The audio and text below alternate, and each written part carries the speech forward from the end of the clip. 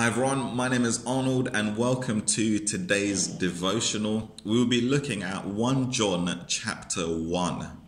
You know, for me personally, one of my biggest shortcomings was shame and pride. Basically, I didn't want people to know that I was a sinner. Ultimately, that's what was going on. Anytime that I would engage in any form of sin, I would hide that in shame and then on the surface come across as though I am an incredible Christian leader.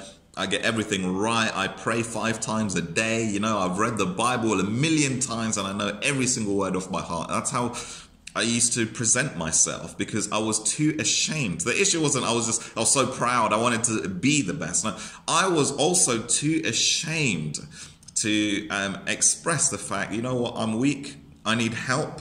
And even though I lead, I still need help and I'm still incredibly weak. And maybe that might be the case for you. Or maybe somebody that you know. There is a deep-seated shame in your heart and you don't want to bring this to the light. The thing is, God is light and in him there is no darkness. Everything is exposed in God like a massive torch to you. Everything is exposed. And the Bible's elsewhere says that if anybody is found in a transgression, it is the obligation of the leaders in the church to restore such a person with a spirit of gentleness.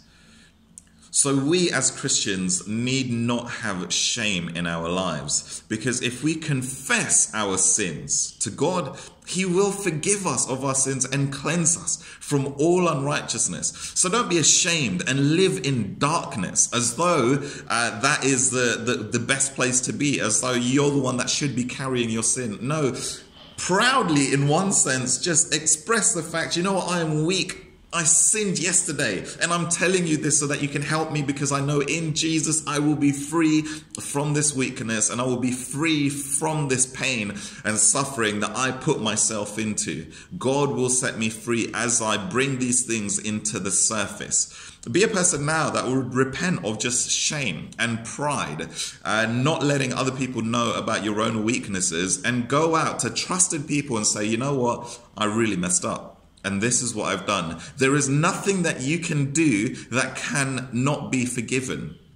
Trust in God and bring this to the surface in everything that you do.